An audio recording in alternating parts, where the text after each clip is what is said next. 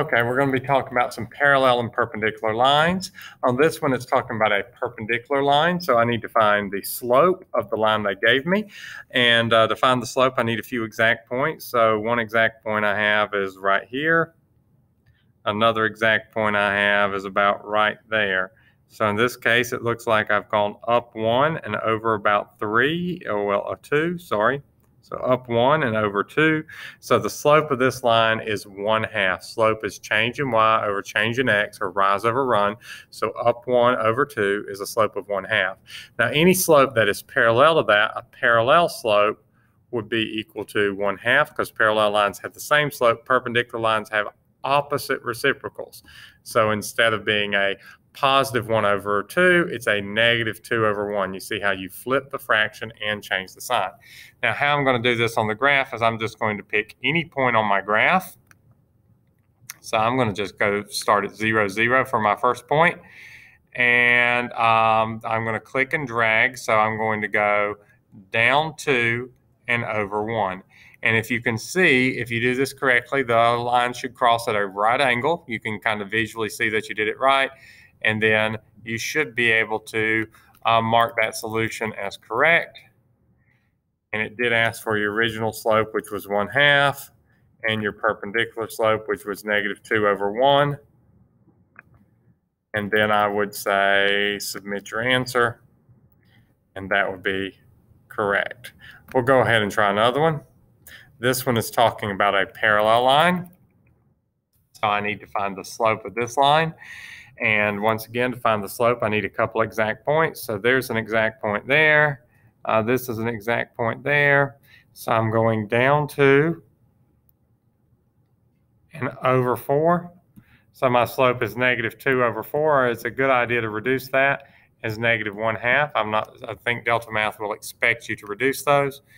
So I could divide both of them by 2 and get negative 1/2. So my original slope is negative 1/2. Anything parallel to that is also negative 1/2. Now that undefined button is there because if you do end up with a vertical line, remember it has an undefined slope. And then to graph your parallel line, I just pick a point. I usually go with the origin, and then I drag down 2 and over 4, or you could do down 1 and over 2. Either way, it gives you a parallel line. And then once you have your line and your 2 answers, you submit and you get it right and you go on with your life, and it's great. I will go ahead and try something from the next section.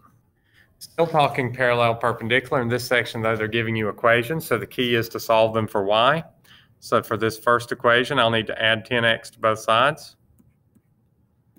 So I have 25y equals 10x plus 200. Then to get y by itself, I'll need to divide everything by 25. And technically, you have a plus 8 on the end, but that doesn't really matter. What matters is 10 over 25 reduces to 2/5 because you can divide 5 into 10 and 5 into 25. And we'll go ahead and change colors to do my other equation. This one, to get y by itself, I would subtract 2x from both sides. So that would give me a 5y equals, let's see, negative 2x plus 40. Once again, divide by 5 to get y by itself. And y equals negative 2/5 x plus 8. Once again, the plus 8 doesn't matter. What I'm really caring about is the slope.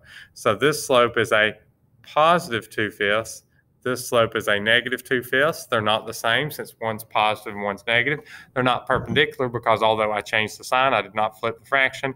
So these are neither parallel nor perpendicular. Now this option for the same line will come up if you have the same slope and the same y-intercept. If that would have been exactly the same, if they both would have been a 2/5 x plus 8 and it was the exact same equation, that's when you would use the same line option. So that's how you handle this one. And remember, parallel means exactly the same, perpendicular means change sign and flip fraction.